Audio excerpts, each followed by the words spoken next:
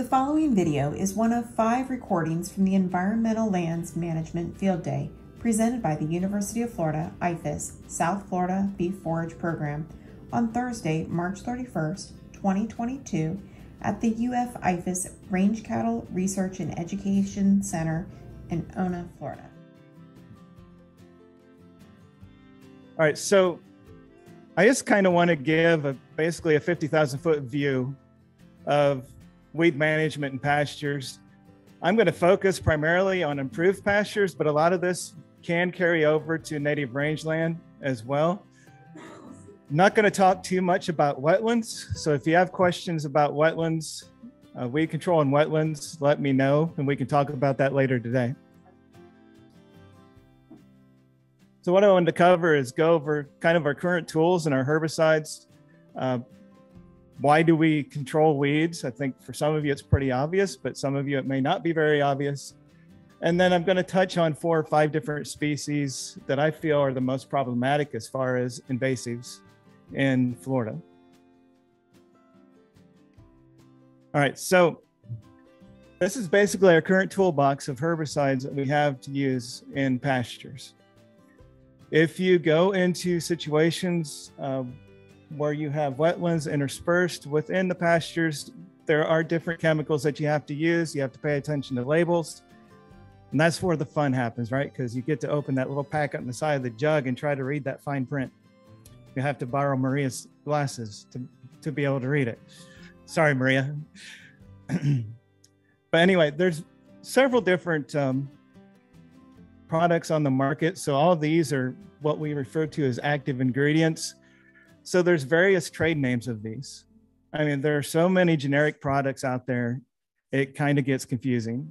And one of my mentors when I was in graduate school in Missouri, he actually said, herbicide companies like to can them and confuse them because they just had different premixes and different generic names for a lot of different things. On this right-hand side, these are some of the more commonly used trade names that are used pretty much throughout the state of Florida. A couple of them are kind of weird that we don't use very often, only in certain situations. I'm not going to go into a lot of that today.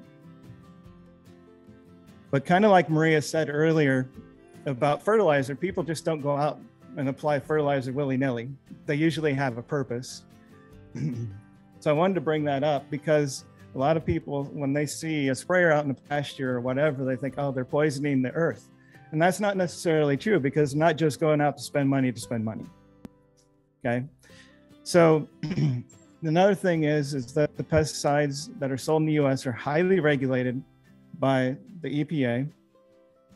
And there's a lot of effort today, not so much back when Agent Orange and DDT were first brought to the market, but today there's a lot of effort that goes into ensuring the proper use of pesticides in pastures, row crops, you name it. There's a lot that goes into that.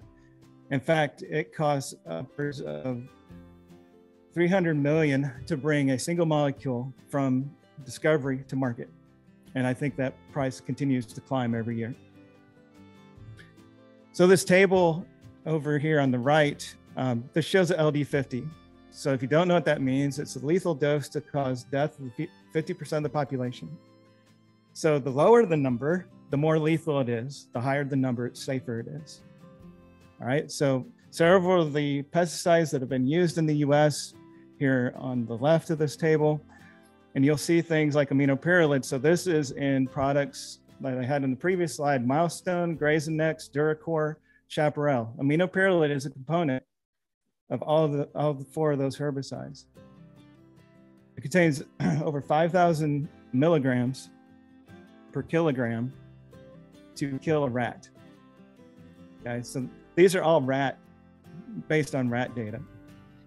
So the glyphosate's right there at the same thing. So it takes over 5,000 milligrams per kilogram to kill a rat. So, so overall, really safe. Does that mean we don't use protection like gloves and goggles and leather boots, long sleeve shirts? Of course. Why? One reason, the label tells us we should, and the label's federal law. The other reason is We don't want to expose ourselves to that type of stuff. But look at some of the other things that we do expose ourselves to daily that have LD50s a lot of times that are much smaller than a lot of the pesticides we use today. So just to give you a little bit of perspective on safety of pesticides versus some of the similar things that we use, not similar, some of the things we use every day. Caffeine, we all need it. And it's only 200, right? So, and table salt, we all need it. Everything needs salt. All right, so I'll get off that soapbox and start going into why we actually want to control weeds. And so we've talked about growing things today. Krista talked about using native rangeland. Maria talked about fertilizing to promote forage growth. And I'm sitting here telling you how to kill things.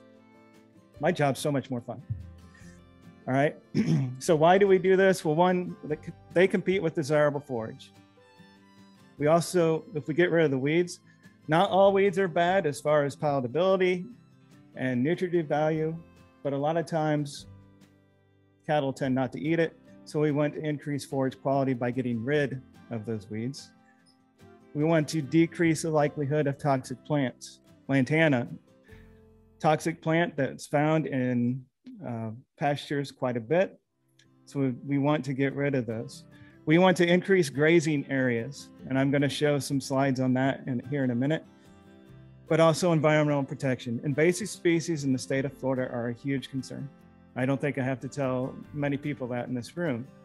So we want to protect our environment as much as we can by keeping the invasives out, or at least limit them as much as we can.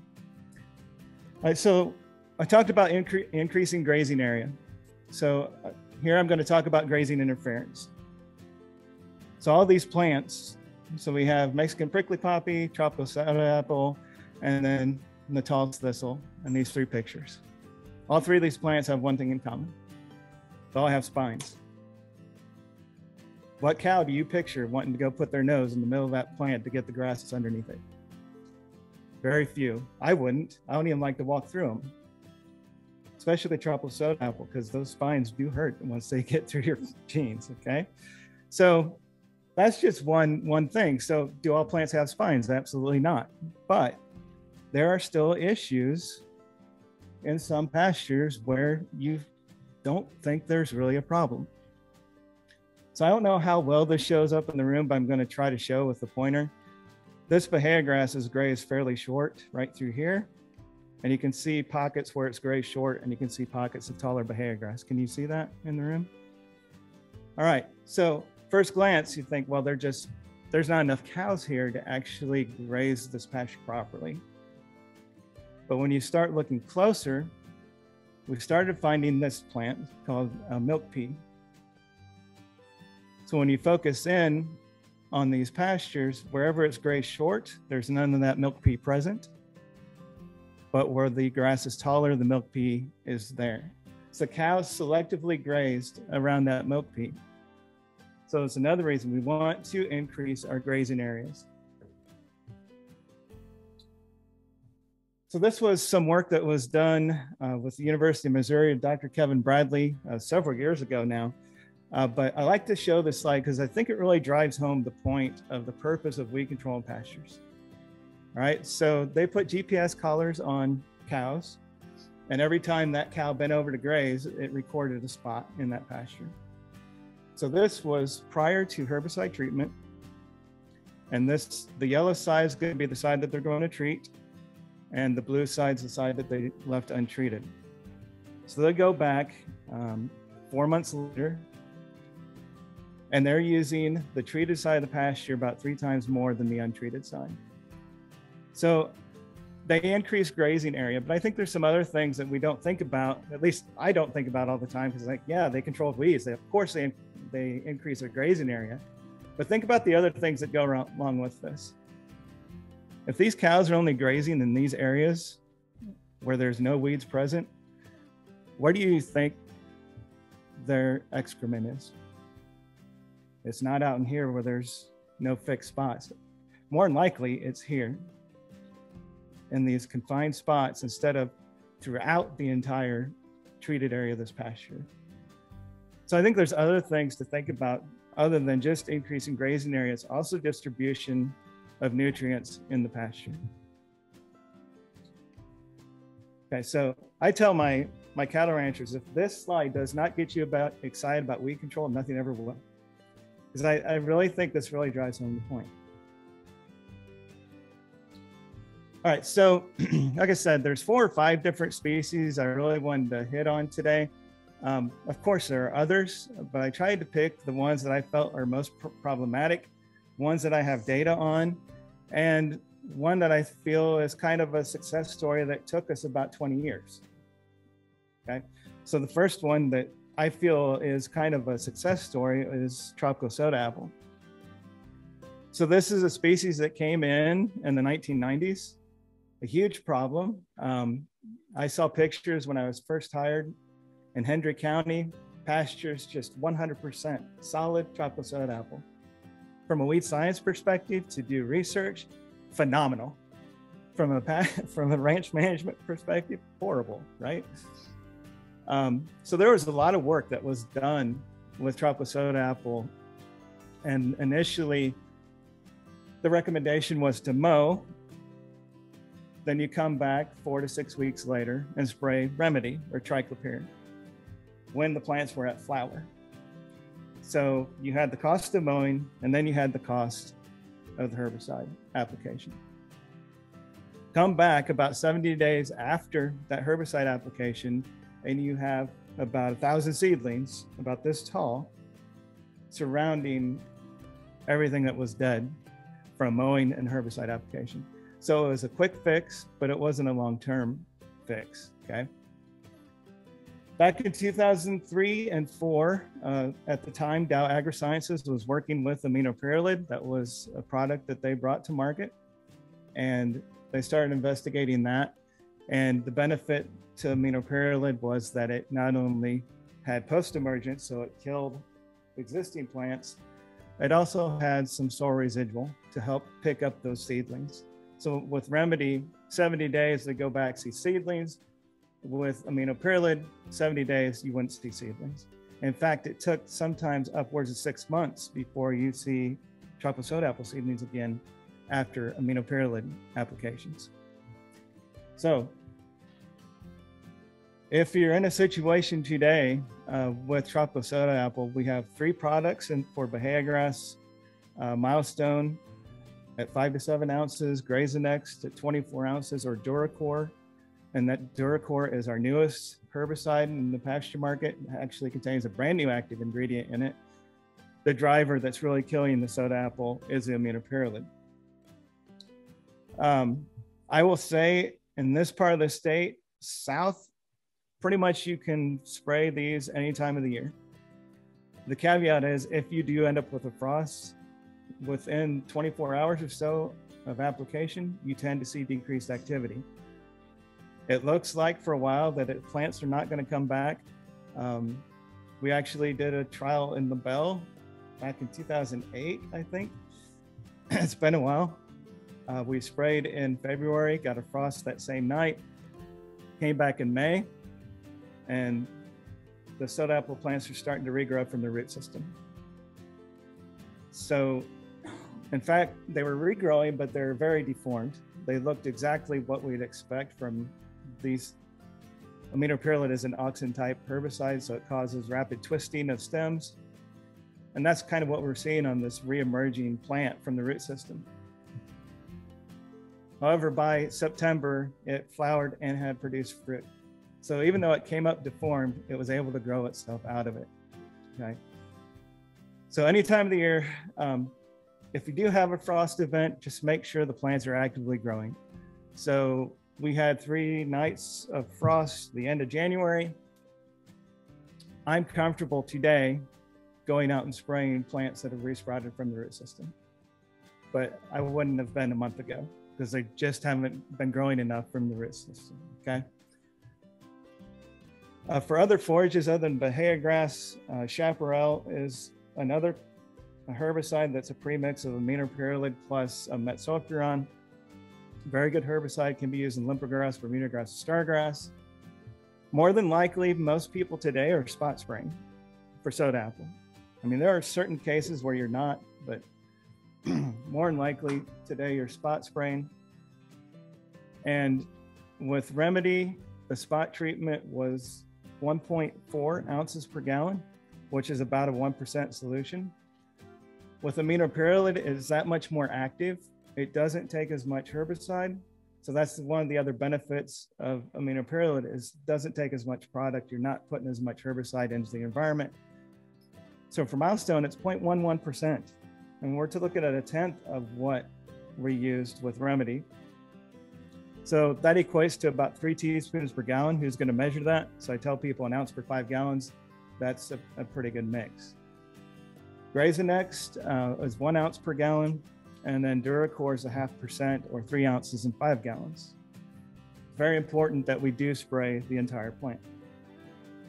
Now, I did say I felt that our tropical soda apple story was a success story. And I think it's because, yes, we had herbicides, but we also had other tools. And one of those tools was first released in Polk County in 2003. And most people refer to this as a soda apple beetle. So this was brought in the, I believe, in the mid 90s. It had to go through a lot of different testing, much like herbicides do in the containment facility over in Fort Pierce. So they have to test so many different species and make sure that they're very excited about weed control in there. They had to test to make sure that the beetle would not pick an important crop as a host. So since tropical soda apple is the same family as tomatoes, eggplants, potatoes, I want to make sure that this would not affect those plants. And in fact, they found that the beetles would land on potatoes, tomatoes, but they would never feed. So that was pretty neat. So it was actually 100% specific host for that beetle. So those were released. They're pretty much, I would say, ubiquitous throughout I-4 South. Sometimes they're hard to find. Other times they're not. I don't know what's going on in that room.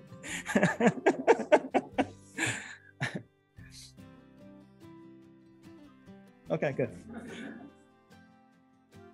Okay, so we had the soda apple beetle. The disadvantage to the soda apple beetle is that it would go through what they call diapause. So October, November, you wouldn't see it any longer. And then November, December, you start to see a bunch of soda apple seedlings coming up, flourishing. The beetles wouldn't come back until March to April. So you had this window of opportunity for the soda apple to come up and kind of rear its ugly head for a while before the soda apple beetles did come back. Do these kill plants? If you have enough of them on one plant, probably. But in the grand scheme of things, they don't necessarily kill plants. For biocontrol to work, you have to have living plants to stay there. Otherwise, the beetle's going to die too. So it does reduce fruit number. It does reduce seed number. So it's part of the picture in making this work. Another product that came out, I don't remember the exact time right now, but a product named Solvanix, which is a tobacco mild green mosaic virus. This was produced in a lab in Gainesville. It is a systemic virus, so there's no need to spray the entire plant like there is with a herbicide. The problem is getting it into the plant. So most people are used to spraying, mist onto plants with a herbicide to kill. This, you actually have to injure the plant first and then spray it. So you can injure the plant first and spray it, or you can use very high pressure to penetrate the leaf cells. It is very active, 83 to 90% mortality.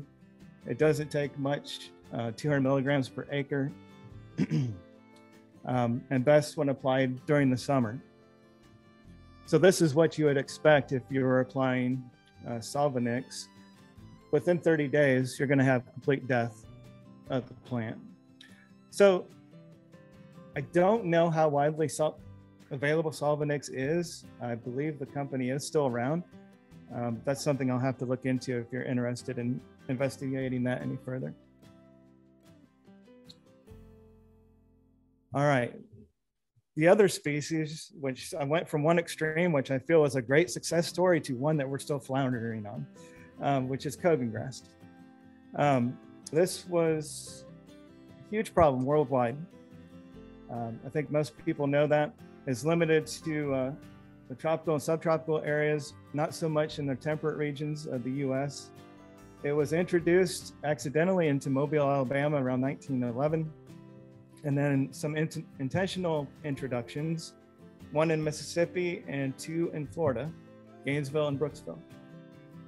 So you can go back to the old ag experiment station handbooks or manuals or reports, whatever you want to call them.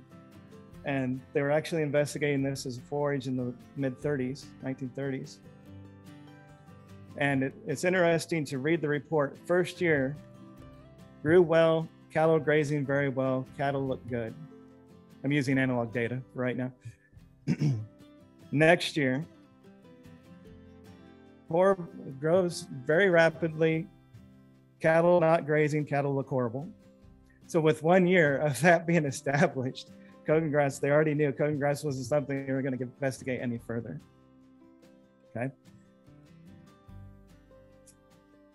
All right, so why is it such a huge problem? Maria talked about the rich soils that we have. Low organic matter, low fertility, low pH. Okay, so Kogan really likes this environment. It's adapted to full sun, but it'll also adapt to low light as well. And in Florida, we, especially this part of the state, we go through a wet and dry season. Okay, so Kogan grass is able to withstand that because it will sacrifice its above ground tissue to keep its rhizome mass alive. So you're left standing with a lot of dead biomass above ground, which is extremely pyrogenic. It loves fire and it burns much hotter than our native rangeland would burn. So if you have Kogan grass there in native rangeland and you light a fire that looks like this, more than likely that fire is so hot it's going to kill any native species that's there. So it's pretty impressive. It also does have allelopathic activity through exuding chemicals through the root system, but also we have seen Kogan grass rhizomes growing through the roots of oak and Brazilian pepper tree roots. It's amazing what these roots can penetrate. Another thing that I'll tell you that my colleagues have determined over the years is if you go out into a pasture or whatever, and you're walking in Kogan grass this tall, and think about how much biomass is there. 80 to 90% of the biomass of the entire plant is below ground.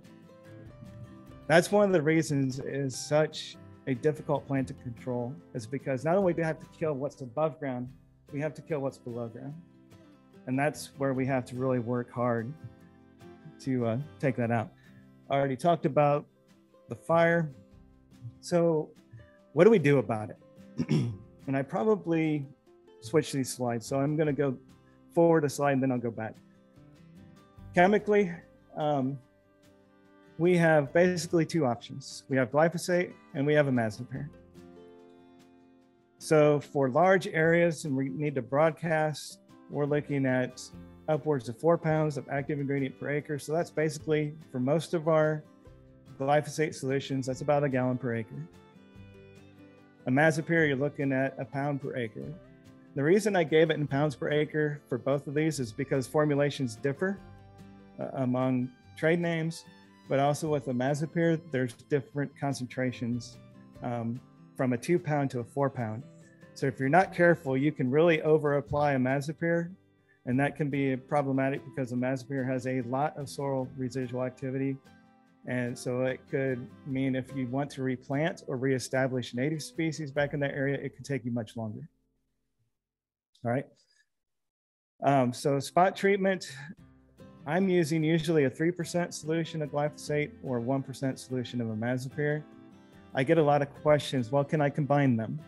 Some people do. Here's my take on this. If you're going to combine the two, you add imazapyr to glyphosate, do not add glyphosate to imazapyr. Does that make any sense? Probably not. If I had to choose one over the other, I would choose imazapyr. The reasons I would not use imazapyr is if I'm near desirable trees or desirable species that I want to keep, just because of the residual. Glyphosate is going to kill everything too, but imazapyr is much more difficult to deal with as far as sensitivity to some of our native species. But overall, a lot of people look for that silver bullet that doesn't exist. And they say, well, I'm going to wait till University of Florida comes up with that magical herbicide. Well, we don't do that. We test things that come from chemical companies, but we don't develop new chemicals. And overall, retreatment, it must be part of your plan. You can't spray it once and walk away. Sometimes you can get lucky and spray one patch, it'll never come back. You have a patch 50 feet away from the other patch, and you'll go back 3 years in a row, and it's still coming back. So there's no rhyme or reason to it. You just have to keep going back and scouting and reapplying until you don't see it coming back again. So as far as the best method, I think you need to follow an integrated approach. So I think the best thing is burning, usually sometime in August. Let it regrow till it's knee to waist high, and then you either use glyphosate and imazapyr. Then once we get, excuse me, into the dry season, start tillage. And this is just not a lackadaisical tillage. This is something that's deep and it's repeated. This is something you want to happen over and over and over again, especially during the dry season. Because remember I said about 80 to 90% of the plant's biomass is below ground. That's what we're trying to dry out. We're trying to kill those rhizomes to keep those from regerminating. If you can't burn and you have to mow, I don't really like mowing all that much because the thatch stays on top of the Kogan grass. You don't get the herbicide onto the actively growing parts of the plant. So I don't like it, but if you can't burn, that is an option.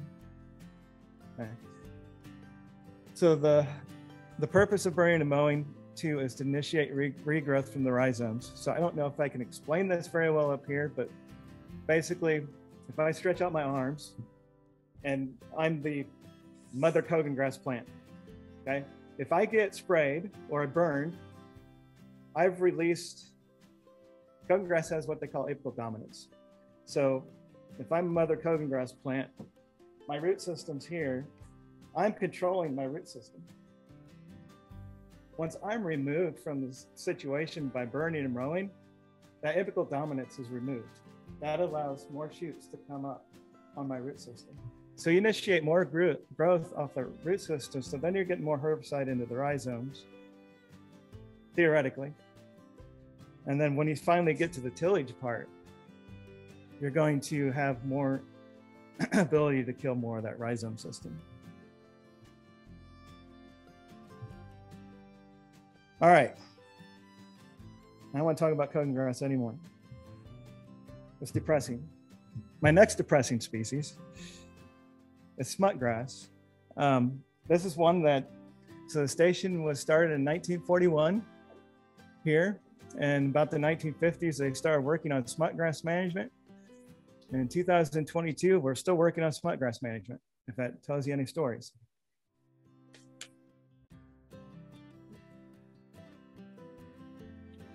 We do have two species in Florida, giant and small smut grass. Small smut grass, you pretty much tell them by the seed head. Small smut grass is on the left here. Giant smut grass is on the right. As far as control goes, it really doesn't matter. Both species react pretty similarly to hexazinone, which is Velpar or Tide Hexar. This needs to be applied during the rainy season. The reason is because there's not much foliar activity with this herbicide. It has to be taken up through the root system. So you need the rainfall to get it to the roots to be taken up. And there is no grazing restrictions with this, but there are some haying restrictions. So I'm not going to show you all the data that my program's put together over the last 15, 16, 17 years now. But basically what we've determined is 2-year programs are better than the 1-year walk away. So what we've seen is if you go out 2 years in a row with either a full rate followed by a full rate or a full rate followed by maybe a half to 3/4 rate, you end up with better long-term control than spraying it once and walking away for 3 years. Because by year 3, you're usually back to what it looked like in year 1. It doesn't take long for smut grass to take back over. When should renovation occur? Usually, if you can't take a step in a pasture without stepping on smut grass, you have a problem. So you're usually more than 70% at that point, but at least 70% of the pastures infested, you probably should be looking at a renovation, and then follow that up the year after reseeding with another herbicide application. I don't know where we'll go to on our tour today, but our neighbor to the south, they planted watermelons a year ago. They reseeded last July. It already looks horrible. Like they could go renovate again in some portions of that pasture. It is amazing how quickly smut grass has taken that back over. So I talked about imazapyr being lethal to some of our hardwoods. Hexazinone is lethal to oak trees, so that's something to take into account. And then, like I said, rainfall is necessary, but too much is bad too. And that's where we kind of get into a pickle. And another reason I talk about 2-year programs versus 1 year is because we're trying to spread out our risk over multiple years. And I just wanted to show real quick. We went out every week starting in April a few years ago and sprayed hexazinone or Velpar, and then measured rainfall for that 7 days after that application. So the blue bars represent control of the smut grass. The orange line, or yellow, whatever it looks like in your screen, represents the rainfall in inches, and then just our application dates. So what I wanted to point out is in cases where no rainfall, very little control. Excessive rainfall, only 50% control. No rainfall again in July, very poor control. But if you look across the whole grand scheme of things, it doesn't look very consistent anyway, does it? And that's something that we found with this herbicide is it's not consistent. And a lot of times it can not only be due to excessive rainfall, it can be due to not enough soil moisture or excessive soil moisture. So there's a lot more variables that go into the consistency of this.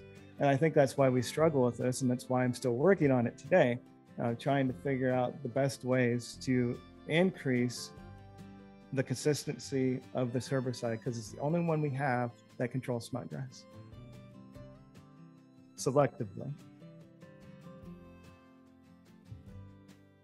All right. I believe this is the last one that I have data on. I'm going to talk about a couple others, but I'm not going to share a lot of data on those. This one is Caesar weed. Pretty much everybody probably knows this. If you go in the woods, it attacks you. You carry the seeds off with it, with your clothes or your hair if you have any. But anyway, you're looking at plants that go from 5 to 10 feet tall, get fairly woody by August, and you would think fairly difficult to control. Most woody species tend to be fairly difficult to control. So when we started working on this, we were thinking more than likely it's going to be Remedy or Pasture Guard, another product that contains the same active as Remedy, to really take hold of this plant. So this was actually on the center. These trees no longer exist as of this spring because we harvested them, but this perfect environment for Caesar weed grew really well there. And this is about the time we treated it. So it was very tall. And 30 days after treatment, Pasture Guard, which is PTG, at 1 and 2 pints, Weedar, which is 2,4-D and dicamba at 1 and 2 quarts, Remedy, which is triclopyr at 1 and 2 pints, all provided at least 90% control at 30 days. And then we have Milestone, which is just straight aminopyrrolid, and then another product that's never going to be labeled for pasture, so I'm not going to talk about it. weren't doing as well at 30 days. So I thought, well, we have our answer. It's Remedy, Weedar, or Pasture Guard. And I said Weedar was 2,4-D and Dicamin. It's just straight 2,4-D, my bad. So I thought we had our 3 products. You go out 60 days, everything we sprayed resulted in 100% kill. And that shocked me, and that shocked a lot of my colleagues, because we always said glyphosate and imazapyr is the only thing that's going to take care of Caesar weed. But we do have something that's somewhat selective, depending on what your target species are.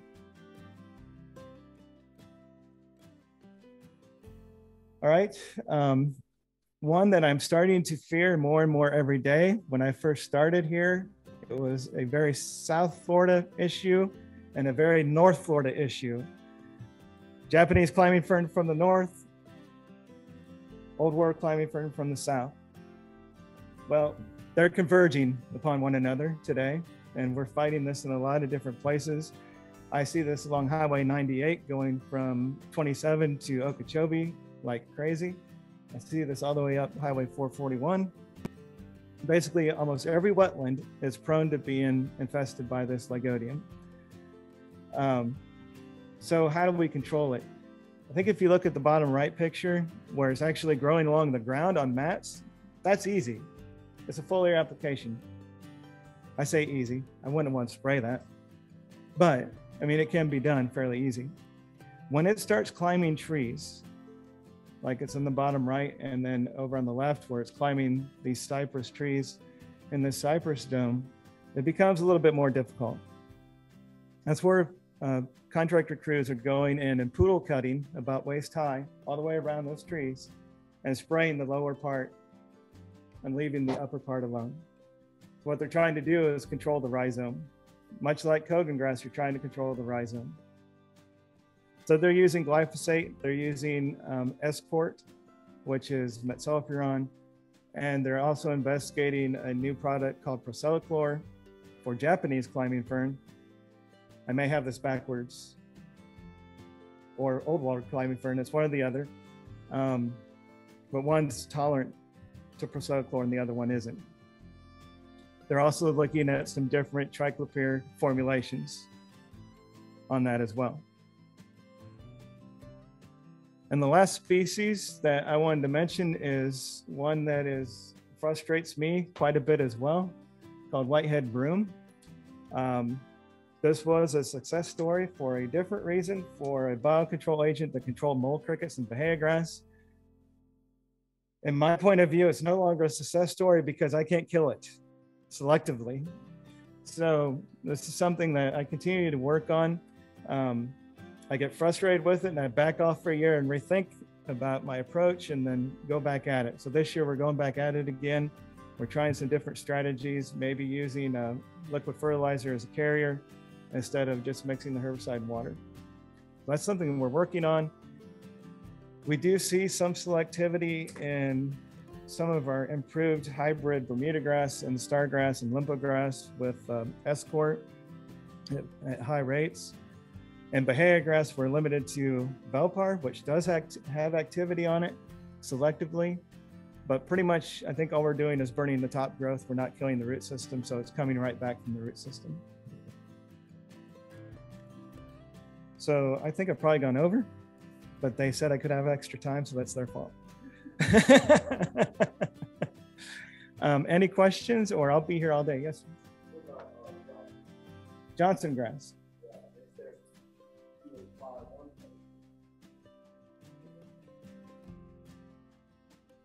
Did I talk about Johnson grass? Oh, you have a different handout. Okay. That 1.3, I think I know what it is. No, I've got it. It's Outrider. Outrider herbicide. Yeah, Outrider herbicide is what it is. Yes, sir.